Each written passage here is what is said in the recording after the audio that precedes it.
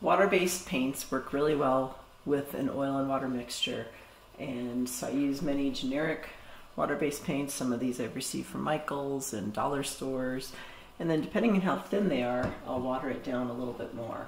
So this is a pink one. It's fairly thin, but it could have a touch more water added to it.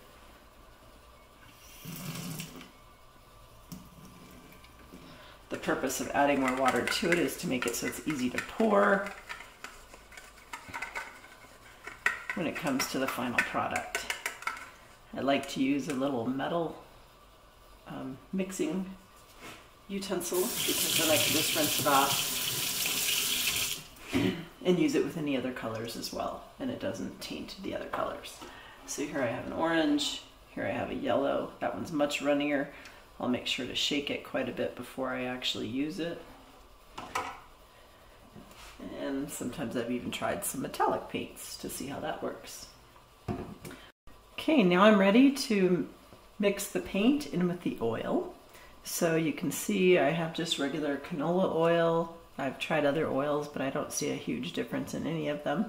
So I've put about 1/8 of an inch of oil in the bottom of this solo cup, and now I'm ready to add paint. So I'm just going to add some drops of paint in. The slower I pour it and the more I get drops or little bubbles and shapes in there, for me is more effective. The colors I've chosen this time is for a nice spring picture.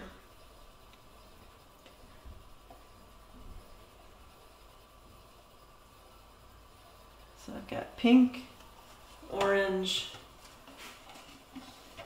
and now for a little yellow.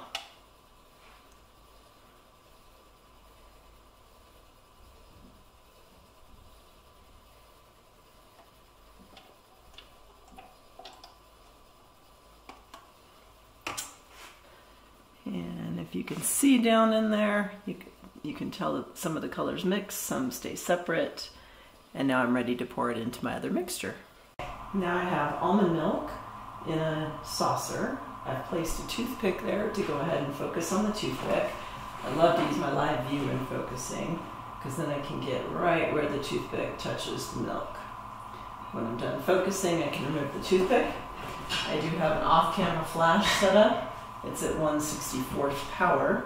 I have it raised just a little bit to help minimize some of the shadows.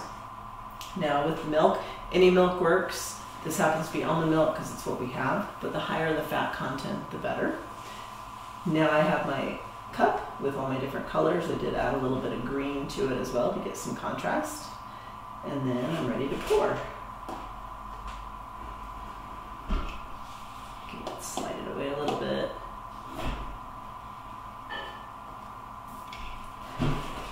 And then using my live view, I can capture images. I can move the plate around as needed to get different perspectives and color choices.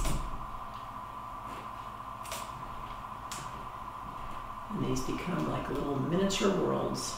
If you have the opportunity to add a second flash, that's beneficial as well, because then you can minimize some of the shadows.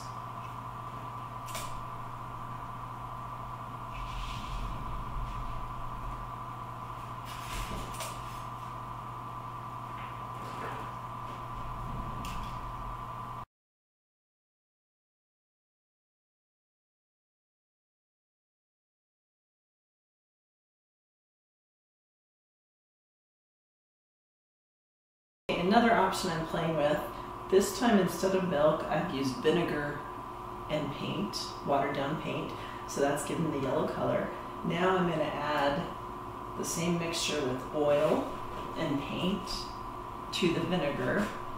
As you probably know, vinegar and oil don't mix very well, so we should get the same result.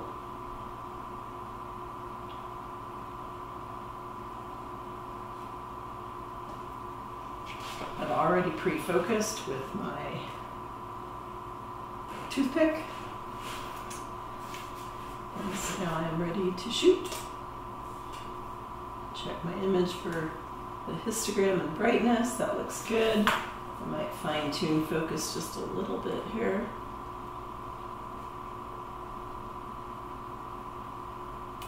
There we go.